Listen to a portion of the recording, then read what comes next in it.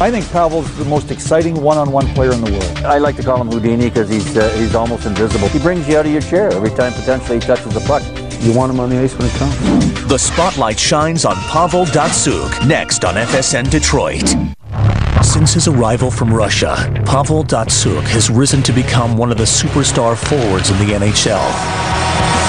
His ability to shoot, his determination, his ability to make plays, his knowledge of the game, and his mesmerizing stick handling leaves many speechless. Pavel Datsyuk, here he goes. But few know much about the quiet Red Wing, except for what they see on the ice. This time in the spotlight, Pavel Datsyuk.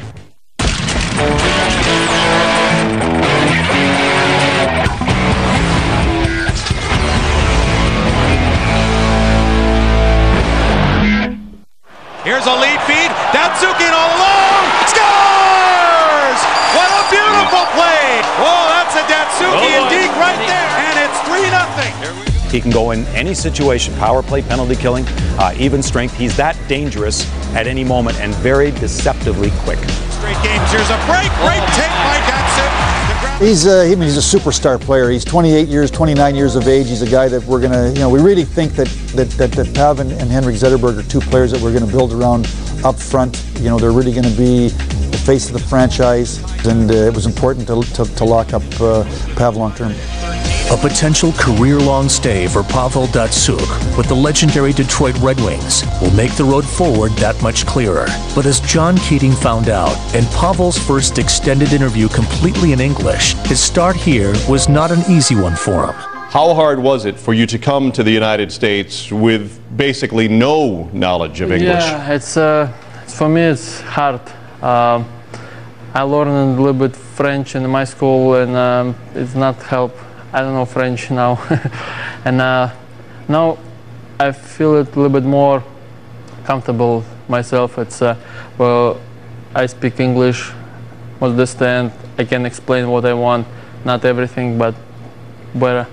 How far has your English improved over the last few years? Where it's coming into a team, it's I know I have English. I have Russian player there who help me every time, and usually use it to English. Now, 2 or 3 years later, it's everybody gone, and I'm still lucky I want to speak, but no Russian guys, only it's a massagist guy, Sergey, and it's a little bit hard time for me, and I start a little bit learn everybody, try to help me talk, and now I can a little bit step up, a little bit just speak English, not well, but almost everything is understand, almost. It was a couple of years before he could really communicate to me, other than with the Russian-speaking players in our organization. I think he's doing good.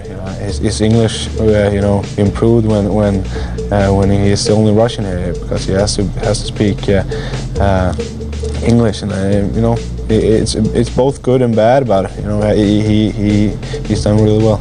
He's a quiet guy, and he lets people believe that he doesn't understand or doesn't speak. That's so far from the truth. He's a very bright young man, but he's very witty. He's really got a real good sense of humor, and that people didn't get to see that side of him because he's not able to express it. People don't really realize how funny Pavel Datsyuk is, and he probably understands the language better than he lets on. But you can say something to Pavel, and he will come back with a one-liner. They say Thomas Holmstrom's the funniest guy in that room. Pavel's pretty close, and he gets it. Very amusing guy. It's tough sometimes to understand him, but it's funny stuff that he does, and he just makes everybody around him feel comfortable, I think. Born in 1978 in Severdlovsk in the former Soviet Union, now Ekaterinburg, Russia, Pavel Datsyuk knew little of the NHL, but what he did know made a big impression. I know a lot about NHL. Where I see a couple games, it's my dream. I want to be there. I want to try. It's my goal to go through, and I'm there. So your dream was to make it to the NHL. How much did you know about the Red Wings because they had the Russian Five? Russian Five play there. It's Red Wings is popular in not my town, just whole Russia kind of popular. Everybody looking to Red Wings, and where he went to Stanley Cup, everybody talk about this one, and talk about how this good Detroit Red Wings, and I just started looking too. I don't know, I just been a huge team, good organization, like that. You were passed over in a couple of drafts, and then the Red Wings drafted you, but 171st. What was your reaction when you learned that the Red Wings had drafted you, and where they drafted you? It's kind of a little bit funny, because where I know it's from one guy at the locker room, he said, "You're not drafting in NHL pick." I just keep going joking about me, and he said, "Yeah, it's not joke, it's true," and he showed me newspaper, and now I just kind of surprised. Wow, I'm in a draft now. When Pavel was drafted, we were able to bring him over in the summer development camp. We were able to work with him and evaluate him. 10 years earlier with the Russians, we couldn't get near him. We couldn't talk to them. We had to talk to them in the middle of the night to try to get them to defect. The Red Wings. Number 13, Pavel Datsyuk. It's a toughest team to get a spot in the lineup. Then I saw him on the ice, and I thought like that kid can be very, very helpful, very useful for the team like Detroit, and he did that. Datsyuk in,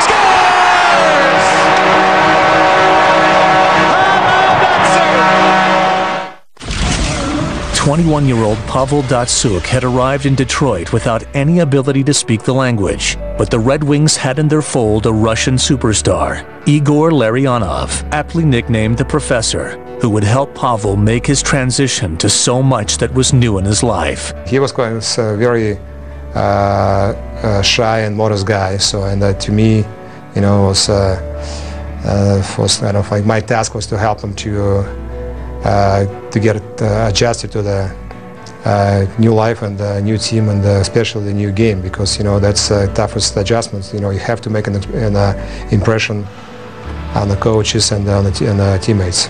That was a special relationship, obviously, with the language thing. What a great guy for Pavel to have as a mentor. You could not ask for a better guy than Igor Larionov to mentor a young player like that, just to get him to understand how it all works. And for him, coming to North America, and there had no language, and he didn't know anybody, and it's not easy. My goal was to try to tell him to just relax and do your best and play your hockey, and don't try to do too much. But it wasn't just Igor who helped Pavel's transition to the Wings. Veteran Brett Hull was crucial in helping him develop an NHL style. Hull, Datsyuk, and Boy Devereaux would form the infamous two kids and an old goat line in the 01-02 Cup season. Brett Hull was so important for us because he could score goals. They all brought different dimensions. Boy Devereaux brought incredible speed and did a lot of the work back checking. Pavel was the playmaker. Boyd was a lot of the legs, Pavel was the brains, and Brett was the finisher. It was almost like a match made in heaven, a guy who could really handle the puck and really take the defenders' concentration away and make them focus on him, and I do what I did best and get open, and he was not only a great stick handler, but he could really see the ice and pass the puck wonderfully. I want to ask you about Brett Hull. How much did he impact your career? Because he loved you. I mean, he was your biggest fan in trying to get your name out to other people around the world of hockey. I learned from him a lot. He's unbelievable to play. He just find a spot where easy to pass him, and every time he open and I find a good spot for shoot. And he helped me in the locker room. He just told me, "No, don't nervous, everything's fine. We score, don't worry." I remember we'd come to the bench and I would look like I'm mad, and Pavel would always look at me and go, "But I'm mad?" And that was a lot of his first year of what he would say, and I go, "No, I'm not mad." Brett's gregarious, and I think maybe it brought Pavel out of the shell a little bit. And you play with a veteran like Brett Hull who finds open ice, that probably helped Pavel's game too. I think they had a lot of fun together that year. Here again, Datsyuk in on goal! Scores! Pavel Datsyuk, his first National Hockey League goal, and they don't come any prettier than that. It's 2-0. So that line played a huge integral part for us in winning the cup, and we had a lot of big names and all that, and Pav, just being a rookie at the time, got overlooked, but just that team won because we had depth and balanced scoring, and he was the center, the pivot on that line. To be able to play with a guy like that in my, the waning years of my career really made it quite exciting for me.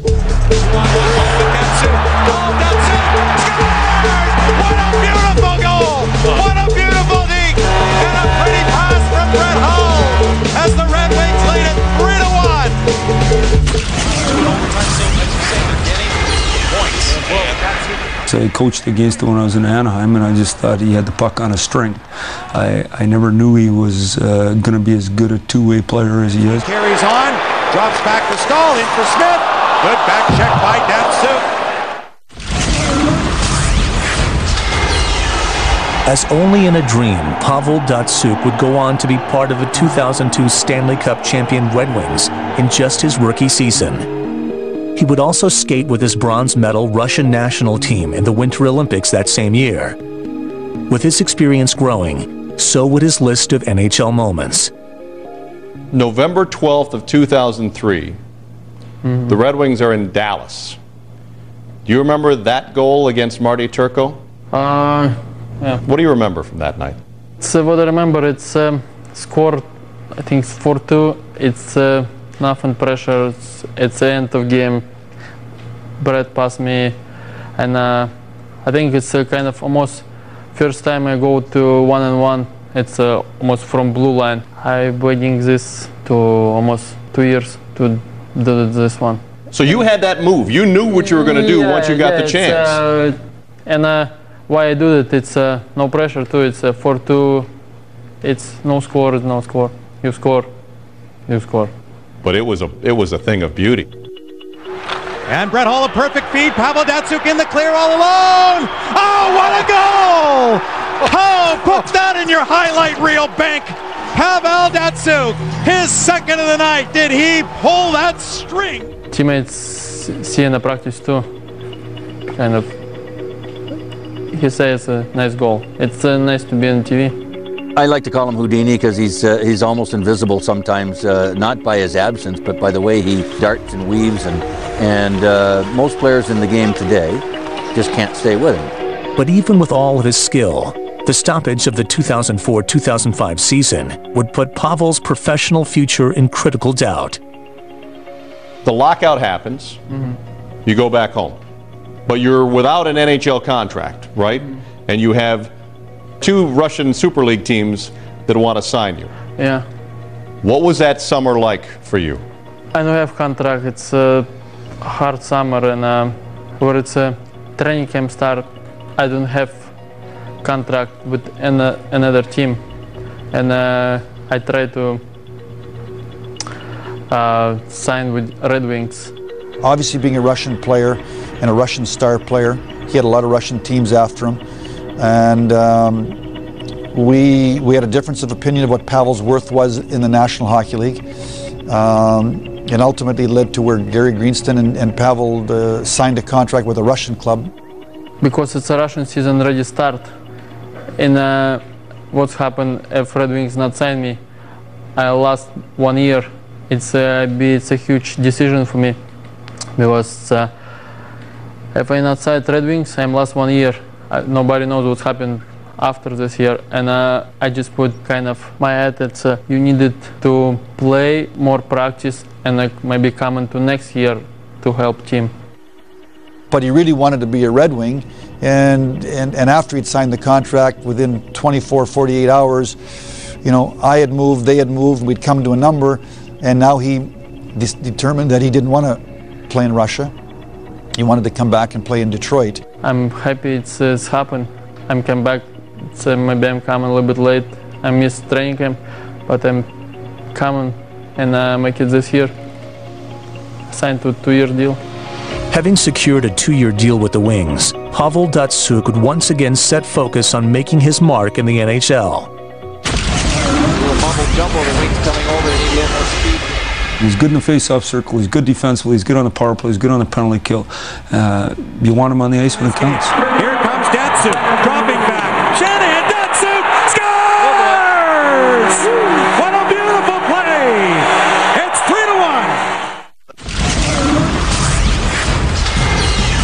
Pavel Datsyuk had almost walked away from the NHL during the 2004-2005 work stoppage, but his growing love for the Red Wings and the NHL soon gave him second thoughts, and that would bring him back with a new 2-year contract extension.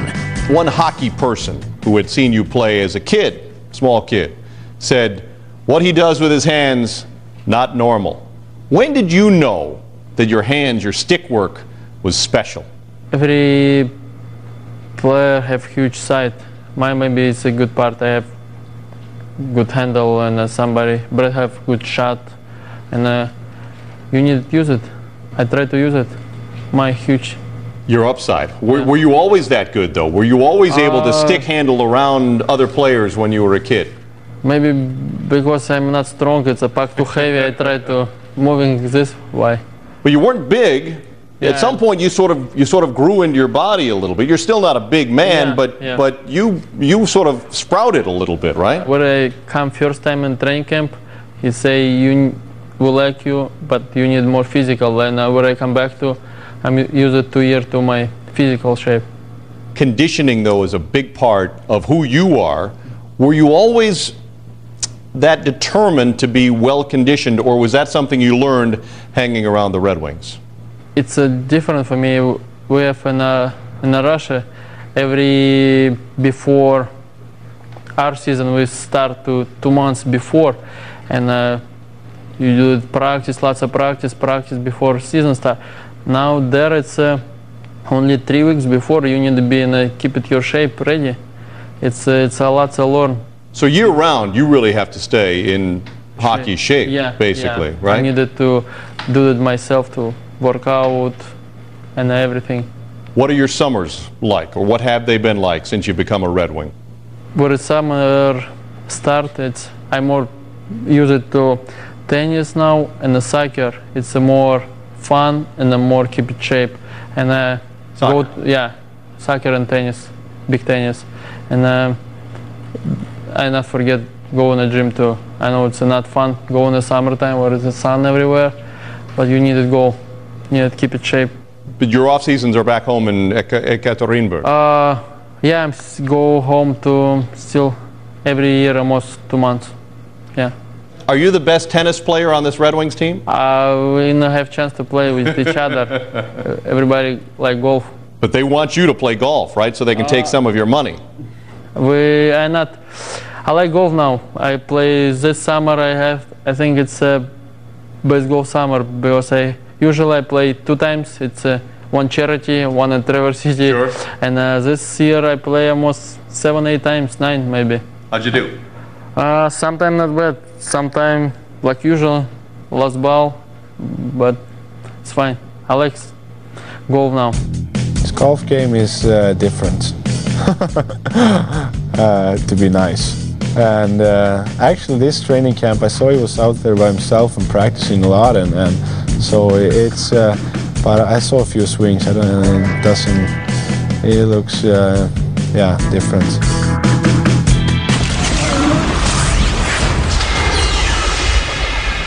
The fans in Detroit and fans of the Detroit Red Wings and around the country, so will be happy, and they're going to see more of Pavel Datsyuk. The 06-07 season coming to a close, the Red Wings knew Pavel Datsuk's contract was set to expire. We knew he was going to be an unrestricted free agent July 1st, 2007. We wanted to lock him up long term, and we went through another, obviously, it took us 4, 5, 6 months of negotiation to agree to the contract that we did. There was a day when you looked like you had a secret, when your contract extension was going to get done. And you didn't tell everybody right away, but you knew that this was done, that long-term deal, 7-year contract with the Red Wings. Mm-hmm. Take me back there. What was that like for you to know that your future was set? Lots kind of adrenaline and exciting, and be there with good organization, with nice people around. I'm be happy, but it's a little bit me slow down because it's a playoff coming. I'm start to forget about contract. I just keep in mind a playoff because everybody talk about playoff. You need to be good in the playoff, and it's kind of good news, and he just put in your pocket behind. Sure. Yeah, and I just looking to playoff, exciting time. By 2007, having grown into a team leader, Pavel would now don the A. I think that by putting an A on his jersey, it gives him added responsibility in the locker room and makes him, we want him to understand, Mike wanted him to understand how important he is to this franchise and the success of this franchise on and off the ice. When you pay a guy a lot of money, it's like getting married. You're married to him, and they're not going away. And so those decisions are huge decisions for the organization. We were fortunate that we were given a good timeline. You know, seen him develop, seen how hard he worked on and off the ice, seen how much he loves hockey. To me, you can't make those commitments to people that aren't great people. Because if they happen to decide to retire on you, and that means still come to the rink and still play, but not play hard, they'll kill your franchise. Well, we don't have any worry with Pav or Hank or Nick or guys like that, or Rafalski, for that matter, in the commitment we made them because of the type of people they are. Is it important for you, in a world where players change teams, for you to be a Red Wing, a career-long Red Wing like Steve Yzerman? Yeah, it's be what I'm looking forward. I want to be start and finish one team. It's be nice, unbelievable, and huge for me. I do everything to be there. You know, that's kind of what you want as a player. You want to have that, you know, feel calm and be secure where you are, and I think, you know, Pav has that now. The fans in Detroit and fans of the Detroit Red Wings and around the country, so will be happy, and they're going to see more of Pavel Datsyuk and that team to be successful and to be to keep its legacy, you know, and the Detroit and the kind of style of hockey. He's surrounded with great players here in Detroit, and I think that's what's so important. And for a guy like Pavel Datsyuk, he knows his organization is committed to winning.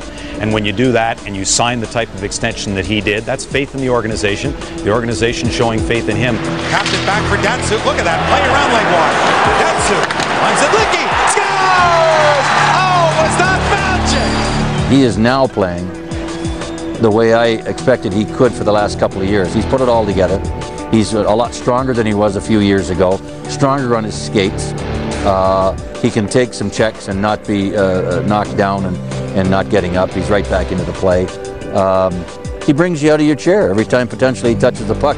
You have a highlight reel play or a goal. This is Datsyuk, short-handed, in the clear, scores! 2-1 Red Wings, Pavel Datsyuk's done it again. You know, I think Pavel's the most exciting one-on-one player in the world. I remember on opening night, Dave Haxtell, the head coach of the University of North Dakota, came to the game and sat in my box for the game. We played the Anaheim Mighty Ducks. When the game was over, Dave and I walked down to the locker room, and Dave, first thing that Dave told me was it was his first chance to see the Detroit Red Wings live, and he said Pavel Datsyuk is worth the price of admission all by himself. Sometimes when you're not a media darling and you don't spend all your time talking to him, you don't get the credit you deserve. All you got to do is watch. It's pretty straightforward.